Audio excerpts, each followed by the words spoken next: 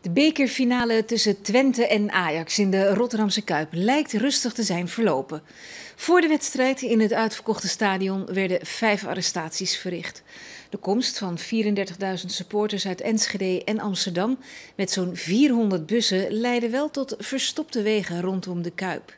De wedstrijd werd na verlenging gewonnen door Twente. Bij de Kuip is verslaggever Geert Willem Overdijkink. Ja, het stadion is inmiddels leeg. De supporters die liepen eigenlijk meteen na de 3-2 van FC Twente. Begon de Ajax-aanhang die aan deze kant zat, begon af te druipen, liep terug naar de bussen. Teleurgesteld natuurlijk, maar ook wel een beetje, dat beluisterde ik ook wel bij de mensen, met het idee van, ach nou ja, dit was de bekerfinale. Volgende week gaat het om de titel en dan hebben we de herkansing en dan gaan we vast wel winnen. Dus daarom liep iedereen ook met berusting naar die bussen. Die bussen liepen snel vol, die gingen vervolgens ook vrij snel met 25, 30 stuks tegelijk de snelweg op, werden begeleid door politie. En eigenlijk bleef het hier rond het stadion helemaal rustig. De Twente supporters die aan de andere kant eruit kwamen, feestend natuurlijk, maar ook vrij snel richting hun bussen terug. Dus geen wanklank hier. Kort na de wedstrijd sprak ik met burgemeester Abu Taleb en ik vroeg hem dan ook of de avond het voetbalfeestje was geworden wat iedereen ervan gehoopt had. Ik vind het een zinderende finale. En zoals de oude Olympische gedachte luidt, de beste mag winnen. En blijkbaar is het FC Twente geworden. Ik heb genoten van een mooie wedstrijd en ook van een geweldige entourage binnen het stadion. Van tevoren was er natuurlijk een heleboel politie op de been met in het achterhoofd van Ajax-fans in Rotterdam. Je weet nooit wat er kan gebeuren. Het is rustig gebleven, hè? Nou, we hebben eigenlijk maar een gepaste hoeveelheid agenten op de been gebracht. Want we wilden van meet af aan ook de uitstraling hebben van dat dit een feest is. En vanzelfsprekend ben je als politieorganisatie ook voorbereid op grote dingen mocht het aan de hand zijn. Dus je houdt wat mensen achter de hand. Maar die hoefden we niet uit de garage te rijden zoals dat heet. Het is gebleven bij de manschappen die we op de been hadden. En dat was een hele mooie entourage wat mij betreft. Af en toe van tevoren en nu na afloop ook verkeersmaatregelen waarbij het verkeer rondom de Kuip wordt stilgezet. Dat leidt dan een beetje tot irritatie bij mensen die in de file staan. Maar dat is eigenlijk het enige overlast die er is geweest ook, hè? Ja, het is een verkeerslogistieke operatie van je welste. Je moet ervoor zorgen dat de treinen op tijd binnenlopen, de bussen vanuit Amsterdam en vanuit Twente op tijd lopen. Zo min mogelijk vertraging veroorzaken op de snelwegen. We hebben eigenlijk op dit moment, dat is ongeveer 9:30 s'avonds, maar één probleem. En dat is het feit dat er, begreep ik, een vervoerder die wat Ajaxiden naar Rotterdam had vervoerd, een aantal bussen heeft teruggenomen. Waardoor hier wat mensen zitten die geen vervoer hebben terug naar huis. En er wordt nu met man in macht gewerkt om alternatief vervoer te regelen. En dat gaat nog wel lukken vanavond. Goed, nauwelijks wanklank dus. Niet heel veel arrestaties ook en allemaal voor kleine vergrijpen, beledigen bijvoorbeeld van politieagenten, niet kunnen identificeren. En die vervoerder die zijn 10 bussen heeft teruggetrokken, dat is naar verluidt de OWAT. Die bussen zouden op de heenweg zijn gesloopt door Ajax-aanhangers die daarin zaten. En daarom heeft OWAT gezegd van wij halen onze bussen weg. En de mensen die daarin zaten, die worden dus op een andere manier naar Amsterdam vervoerd. 21 ernstig zieke kinderen hadden gistermiddag de dag van hun leven tijdens Kids Maritiem. De patiëntjes mochten samen met hun familie aan boord van luxe plezierjachten voor een tochtje over de Maas. De Koninklijke Nederlandse Motorbootclub hoopt hiermee voor even de zorgen van de kinderen en hun ouders weg te nemen. Het is 11 uur 's ochtends en ieder kind krijgt zijn eigen luxe plezierjacht toegewezen.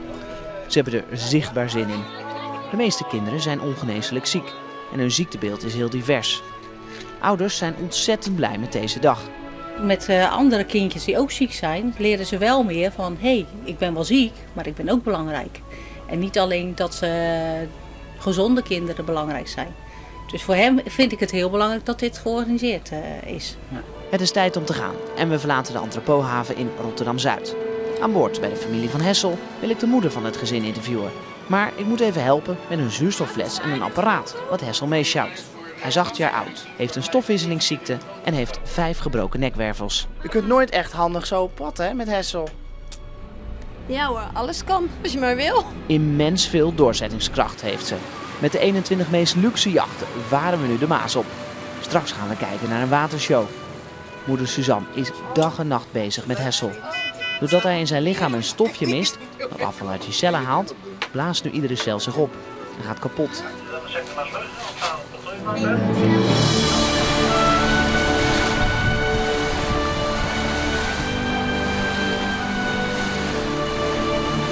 Hessel, je hebt het helemaal naar je zin, hè? Leuk is het hier, hè? Ja. Wat doet er nou met u? Ja, het is superleuk. Dit is echt zijn ding varen. Nou ja, zijn gezicht zegt genoeg, denk ik. De Koninklijke Nederlandse Motorclub organiseert dit nu voor het 3e jaar. De allerluxste plezierjachten. Ze liggen hier allemaal in het water op de Maas. Om die kinderen een onvergetelijke dag te geven. Die mensen hebben het ervoor over. Want die glimlach van die kinderen, dat doet de mensen veel. Dat ontroerde. En dat is gewoon, als je zo'n dag meegevaren hebt en je ziet dan hoe die kinderen ervan genieten, maar ook de ouders en de broertjes en zusjes, dan geeft dat heel veel voldoening. En daarom doen we het graag ieder jaar weer.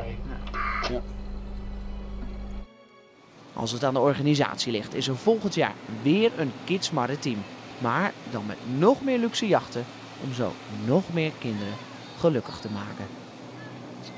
Wat heb ik gemist in 30 jaar Baruch? Heel veel goede muziek. Heel veel bandjes die echt ontzettend veel te bieden hebben.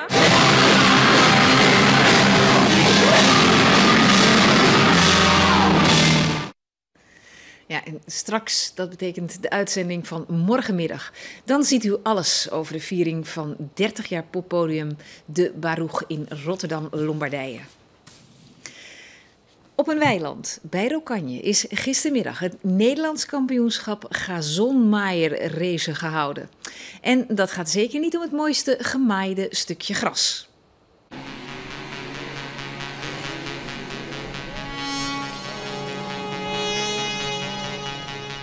Ja, waar gaat het om? Het is natuurlijk een snelheidssport.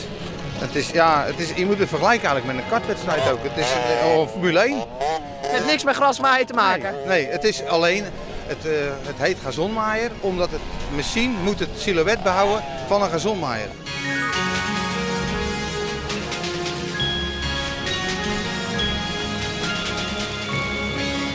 Ja, serieus. Probeert gewoon een goede machine neer te zetten. Zelf een beetje in conditie te zijn en vooraan meer te draaien. En tja, als de echte mannen zijn geweest, mag de jeugd zijn lol op. En dan zijn er wel erg vreemde grasmaaiers te zien op het parcours.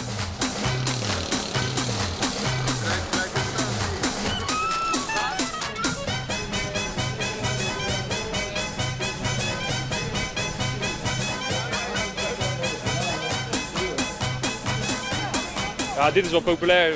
Het leuke is dat je natuurlijk met z'n allen naartoe leeft. Een hele groep jongeren die met z'n allen brommetjes bij elkaar scharrelt en er iets moois omheen bouwt.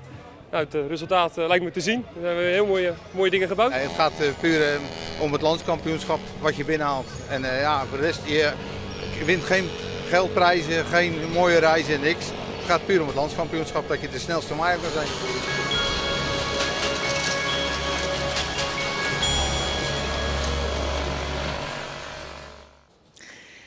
Een bos bloemen, een lekker geurtje of de nieuwste cd van Frans Bauer, uitgereikt door de volkszanger zelf. Voor Gerda Rijsdijk uit Spijkenisse werd het een moederdag om nooit te vergeten. Frans Bauer bezocht vandaag kriskras door Nederland 5 gelukkige moeders. Nou, ik ben op dit moment in Spijkenisse en ik ga de eerste kaarten van de hooi ga ik nu overhandigen aan een moeder die op moederdag zit te wachten met een leuk bosje bloemen. Kijk, de nieuwe cd, hij zit erin. Het is nog muisstil, het is heel vroeg in de ochtend. De buurvrouw is wel al wakker. Kijk, die staat daar te loeren hiernaast. De buf. Kijk. Door het geven van 2 nieuwe concerten in Ahoy staat Frans Bauer straks op gelijke hoogte met Litouwers. Beiden hebben dan 50 keer aan Ahoy opgetreden. En Gerda Rijsdijk uit Spijkenisse is er dan zeker bij. Wat leuk! Een bosje bloemen. Hé, lieverd. En een kussen, hè? Is er misschien ook nog een bakje koffie voor Frans? Ja, natuurlijk is het. Nou, kom, dan gaan we even verder. In de woonkamer van Gerda heeft de halve buurt zich inmiddels verzameld. En allemaal echte fans. Moeder brengt liefde en warmte in huis. En is ook je beste vriendin. Nou, ik ben al heel lang fan, maar ik ben nog nooit bij hem geweest. Nee, omdat ik nooit eigenlijk iemand had om er naartoe te gaan. Dat is vanaf nu allemaal anders. Iedereen is hier gek met Frans. Dat wordt een superdrukke moederdag, ook in Huizen Bauer. Toch? Oh, dat weet ik niet. Wij zijn vanmorgen vroeg weggegaan. Wij komen vanmiddag thuis. Wordt er maar geen moederdag gevierd bij jullie? Jawel. Vanavond om 6 uur. Op naar de volgende gelukkige dan maar weer. Waar moet je nu nog heen dan? Nu gaan we naar Haarlem, Jeetje. naar Kotten en naar... jullie hebben echt een leuke buurt hier. Gezellig, hè? Echt een gezellig buurt. Ja. Maar als een moeder hart moet huilen. Hoe zenuwachtig was u vanmorgen? Nou, heel zenuwachtig. Want ik keek naar buiten en toen zag ik al die fotografen staan. Nou, het is heel leuk hè. Frans Bouwer die kwam langs. Ja, dat was mijn mooiste moederdag hoor. Ja.